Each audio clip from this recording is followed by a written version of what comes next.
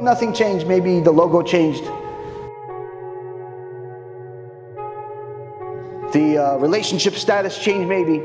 That's it, nothing changed. The life is the same. No new ideas, no innovations, no development of any kind.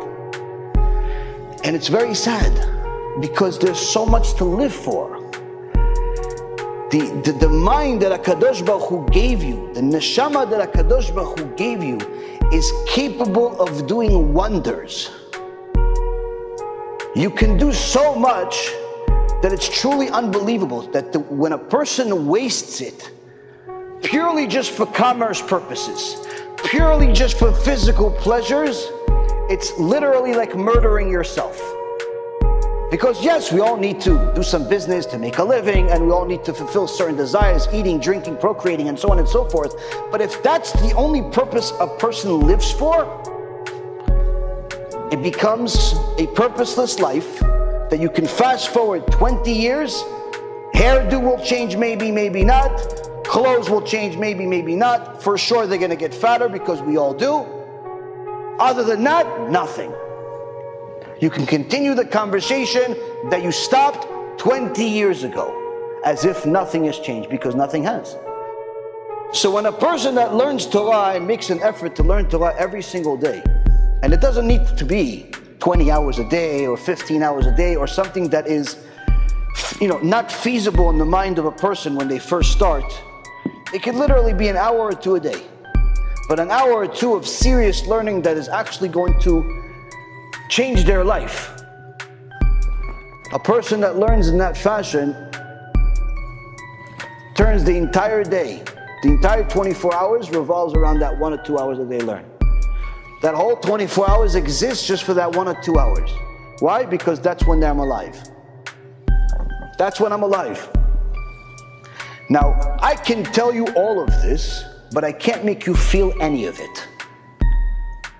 Doesn't matter how many words I use, I can talk for another 1,000 hours. I can never make you feel it. I can never make you feel what it feels like to learn for several hours straight.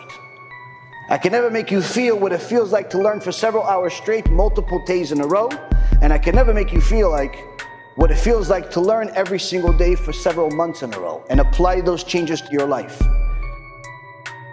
In fact, the greatest pleasure that a person could ever have, whether it be drugs or any other physical desire, if you combine all of them, would not be equivalent to even a single minute of the feeling that a person gets after they start applying Torah to their life. But not initially. After it becomes a permanent fixture in their life. Now, when you tell this to an average person that has no concept, it's not going to help them. So if you're going to try to change yourself with this, it may work sometimes, it may not work sometimes. If you're going to try to convince your old friends that are trying to bring you back to the back in the day, to being a criminal again, to being a gangster again, and it doesn't need to be gangster against the police, it could just be a gangster against God, usually it's not going to work. Why?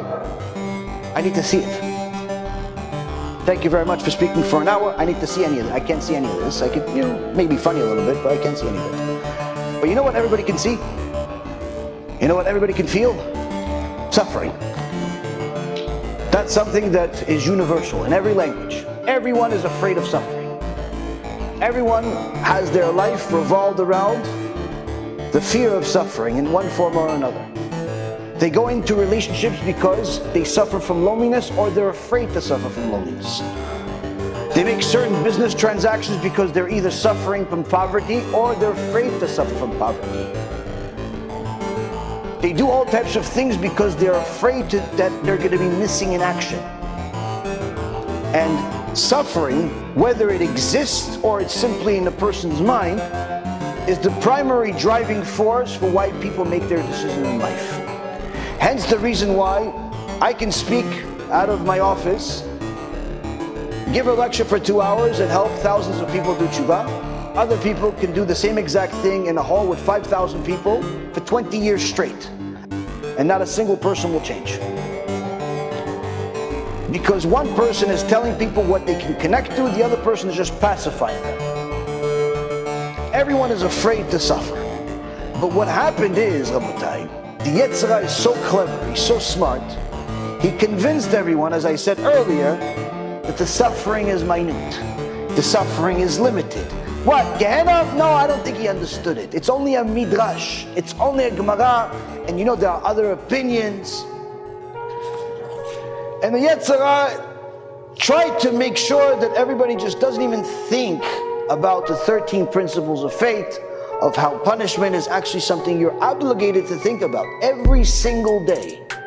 And in fact, when you actually understand the words you're saying in prayer, in the morning, in the afternoon, at night, what you read in every parasha, what you read in every Siddur, what you read in every holiday, what is literally across all spectrums of our Holy Torah, you're constantly reminded of the consequences.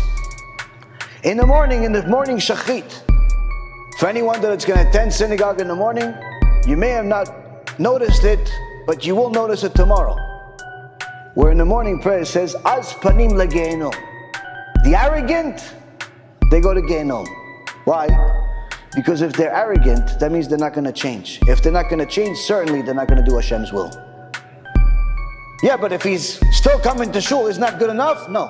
If he's coming to shul and still arrogant, he's actually much worse off than the guy who didn't come to shul, because at least before he came to shul, there was hope that if he came to shul and came to the shiur and did Teshuva, he would change. If he's going to shul and he's still arrogant, we have a very serious problem. And that's good morning.